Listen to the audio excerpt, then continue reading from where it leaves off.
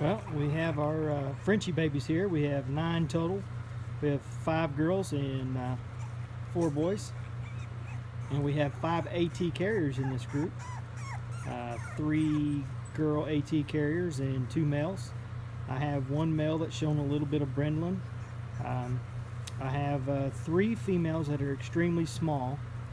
Right now they're about 2 pounds. The smallest females I have are 2 pounds 6 ounces, and they'll be 6 weeks old in 2 days.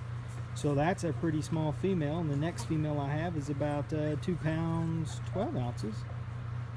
But this is them, and they're at the fun playing wrestling stage.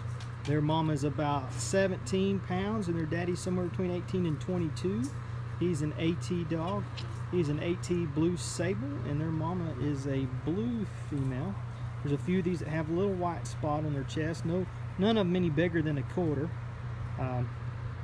That little male there has a little spot there.